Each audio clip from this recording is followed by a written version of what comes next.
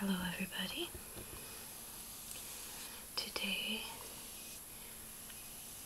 Tonight, our first story will be The Emperor's New Clothes. So this is quite a popular story. I think I've heard quite a few versions of this one.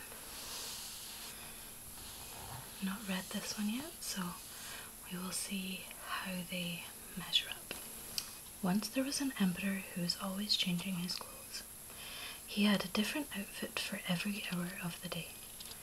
Whenever his ministers wanted him for something special, they always went to the royal clothes closet first. He was more likely to be there deciding what to change into next than passing laws in his council chamber or balancing the budget in his counting house.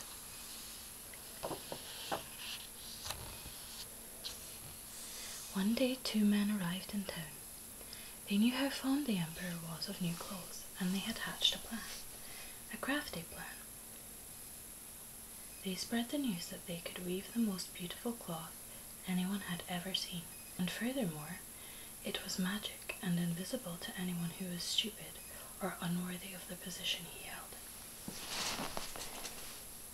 "I must have an outfit made from that marvellous new cloth everyone is talking about," said the emperor, and he sent for the weavers.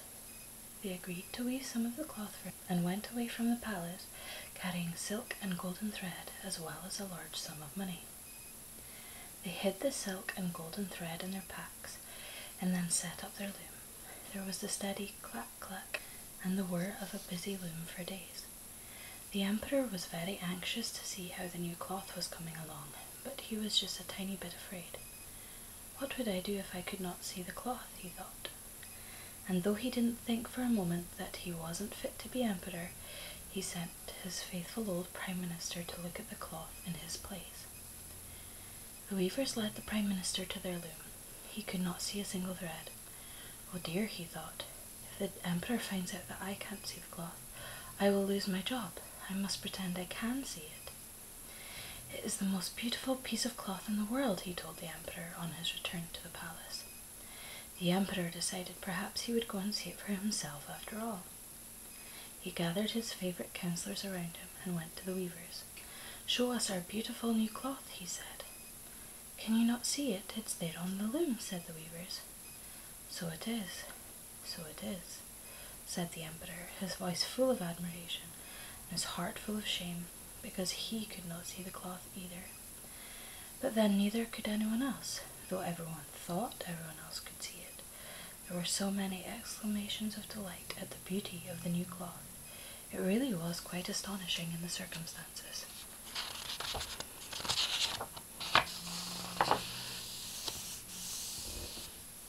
"Make me a suit of clothes from the cloth, and I will wear it in procession tomorrow," said the emperor, outwardly smiling and inwardly trembling. The 2 weavers said that they were tailors too, and that they would make the suit themselves.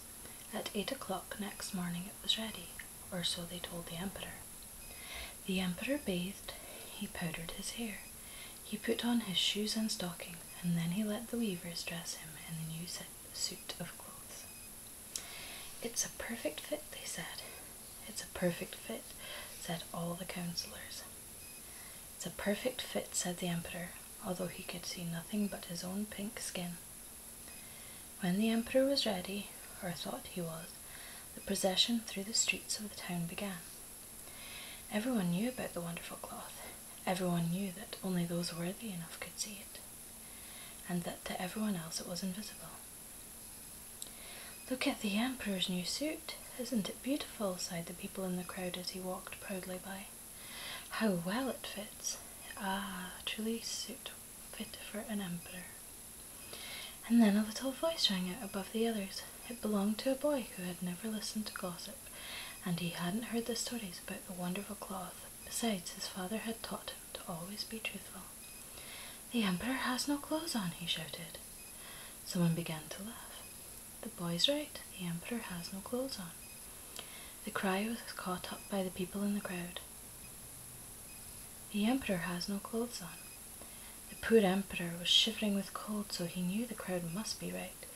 But he walked proudly through the streets and back to the palace with his head held high and his skin blushing a bright and glowing crimson. He sent guards to fetch the weavers so that they could be punished for daring to trick an emperor, but they had vanished and were never seen again. And from that day onwards, I'm glad to say, the emperor paid a little less attention to what he wore and more attention to the affairs of state.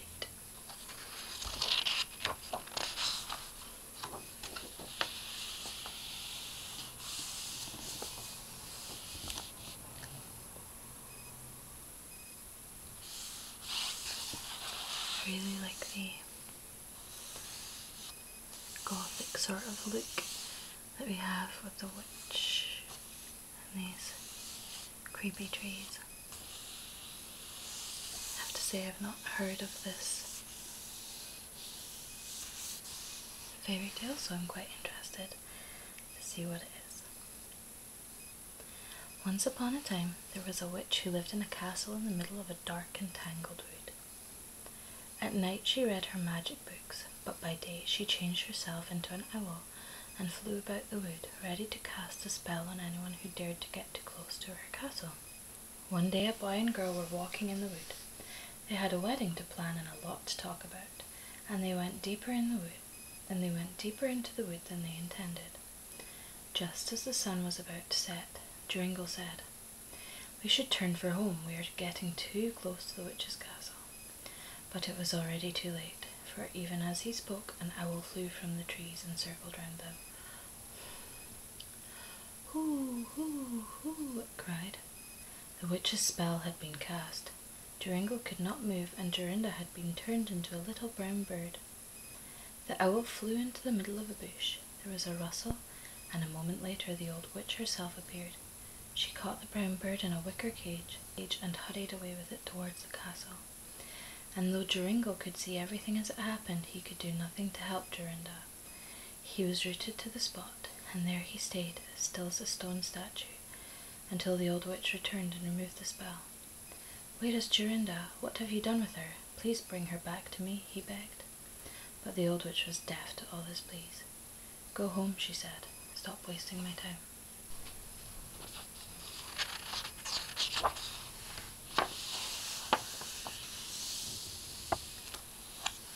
Joringel tried again and again to get into the castle, but every time the witch was ready for him.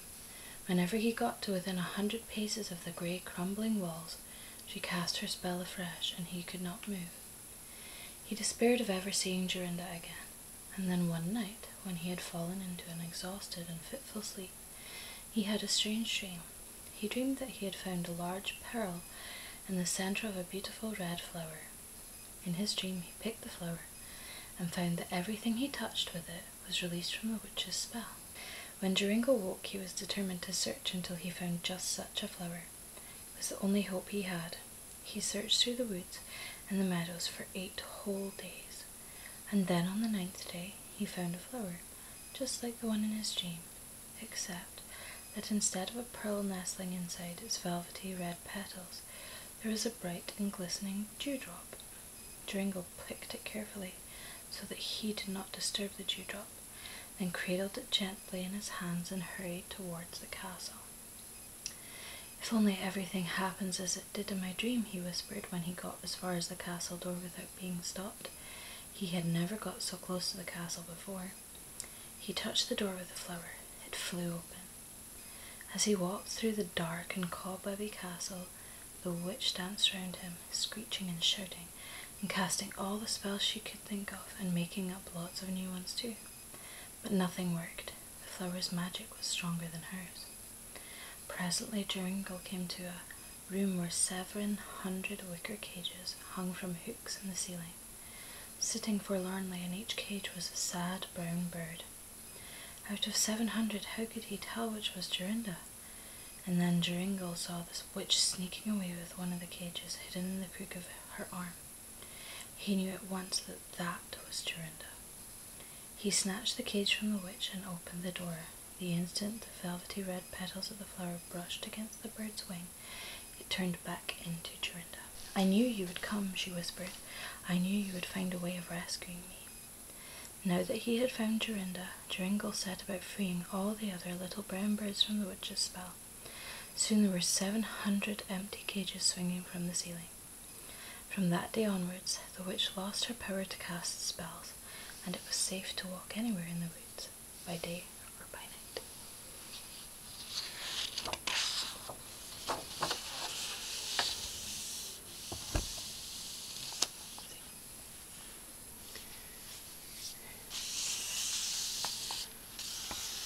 This is another very well-known story. Most well-known, obviously, for the Disney film version. This one seems to be a bit different, because already I see the word China, and you can tell by the fashion and the clothing that it is set in China rather than in India, as the Disney film is set. So let's see just how different it is. Once upon a time, there was a magician who went to China to find a magic lamp he had heard about. He knew it was hidden in an underground cave, and he knew that the only way to get into the cave was through a narrow passage. He knew too that if the clothes of anyone passing through the passage touched the walls, they would die. He didn't want to risk his own life, even for a magic lamp, so he befriended a Chinese boy called Aladdin and sent him into the cave. "Wear this ring," said the magician as Aladdin got ready to climb down into the passage. "It may help to protect you." "Protect me? Protect me from what?" asked Aladdin. "Nothing," said the magician quickly. "There is nothing at all to be afraid of. Down you go, there's a good lad, and bring me the little lamp which you will find on the ledge at the back of the cave." The magician was nervous, and Aladdin seemed to be in the cave a very long time. He was just beginning to think Aladdin's clothes had touched the walls of the passage, and that he would never see him again, when he saw Aladdin's face framed in the gloom at the end of the passage. "Have you got it? Give it to me," said the magician eagerly. "Give me the lamp."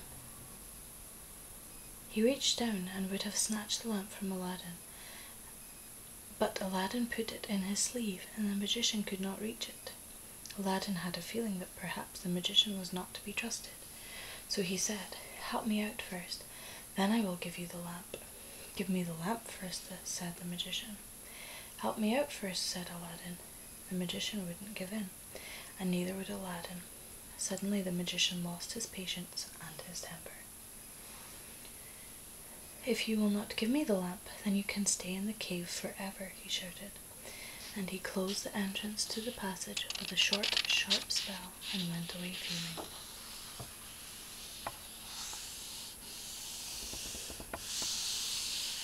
Poor Aladdin, he didn't know what to do. He sat in the dark and tried to think.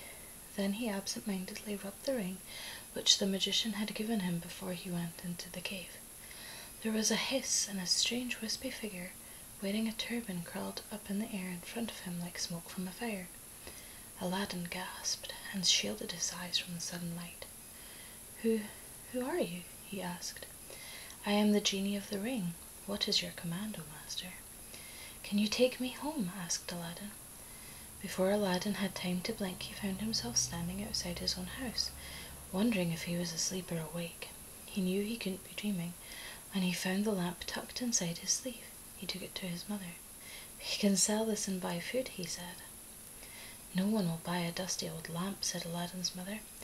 "Let me clean it first."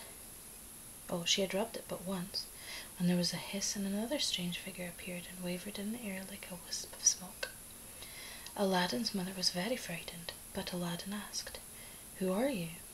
"I am the genie of the lamp. What is your command, O master?" And that's how it came about that Aladdin and his mother became rich. Whatever they wanted, the genie of the lamp provided, and when Aladdin fell in love with a princess, he was rich enough to marry her and take her to live in a beautiful palace. Aladdin and his princess lived happily for a long time. They shared all their secrets except one. Aladdin never told the princess about the magic lamp. One day when Aladdin was out hunting, and the princess was at home in the palace, an old peddler called from the street. New lamps for old, new lamps for old. Now, though Aladdin had never spoken about the lamp to his princess, she had seen it, and when she heard the calls of the peddler, who was really the wicked magician in disguise, she thought, I will get Aladdin a new lamp. She ran into the street and exchanged what she thought was a useless and broken lamp for a bright and shining new one.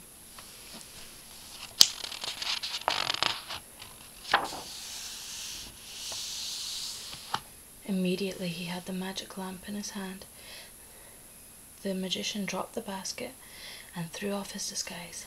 He chortled. Now everything Aladdin has shall be mine. He summoned the genie of the lamp and ordered him to take him, Aladdin's palace and Aladdin's princess, to faraway Africa. When Aladdin returned home, there was nothing but dust and a bare patch where the palace had been. He guessed at once that the magician was responsible. He quickly summoned the genie of the ring. What is your command, O master? Asked the genie. Please bring back my princess and my palace, said Aladdin. I cannot. Only the genie of the lamp can do that. Then take me to my princess, wherever it may be, commanded Aladdin. That the genie of the ring could do, and he did so. The princess was overjoyed to see Aladdin. I've come to take you home, said Aladdin. But first we must outwit the magician and retrieve the lamp. Slip this powder into his wine when he is not looking. The powder made the magician sleep, and while he slept, Aladdin was able to take the lamp from his pocket.